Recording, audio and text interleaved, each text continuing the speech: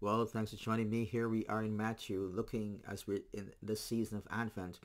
We're looking at the birth of Jesus. Now, after Jesus was born in Bethlehem of Judea, in the days of Herod the king, behold, wise men from the east came to Jerusalem. He was born in Bethlehem, exactly what Micah says, where Micah says he was born. And here were the wise men, and the Bible says, saying, where is he who has been born King of the Jews? We saw his star when it rose and have come to worship him. So here the wise men seeking, they're following that star and they're coming to find Jesus. So when Herod the king heard this, he was troubled, and all Jerusalem with him. What is going on? What's happening? But I think in this verse we can actually see some sort of a conflict already starting. You see, Jesus comes into the world. The people who look for righteousness, who look for truth, for peace, and for God, they will rejoice and they're happy. But for those who are working with Satan, who want evil and wickedness and so on, they're going to be troubled. So Herod was troubled. And the Bible says, assembling all the chief priests and scribes of the people, he inquired of them where the Christ was to be born.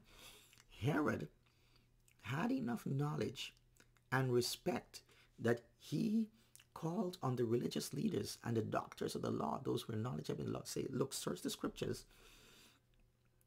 What does the scripture say pertaining to the birth of the Messiah? I mean, where do you look when you see the problems in the world and things going on in your life, things that are happening in the world?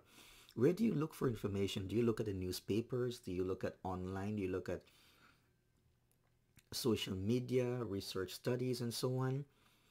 You know, many times we can have so much erroneous information, fake news coming at us, so much deception. The scriptures, you will never go wrong. You will never go wrong. It has stood the test of time. So he called them, come. What do the scriptures say? Where is this Christ going to be born? And they told him, in Bethlehem of Judea, for so it is written by the prophet. And you, O Bethlehem, in the land of Judah, hundreds of years before Micah prophesied, he wrote this, are by no means least among the rulers of Judah, for from you shall come a ruler who will shepherd my people Israel. They looked into the scriptures, searched it. They said, hey, Herod, king, leader, this is what the prophet wrote hundreds of years before. Bethlehem is the place where the Savior, the Messiah, will be born. This is where he will be born. And we can trust God's word that, you know, whatever the word of God says, it will be fulfilled.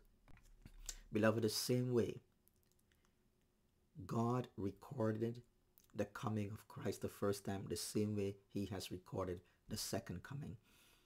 We must believe the word of God over and against everything else that is going on around us in the world. Amen.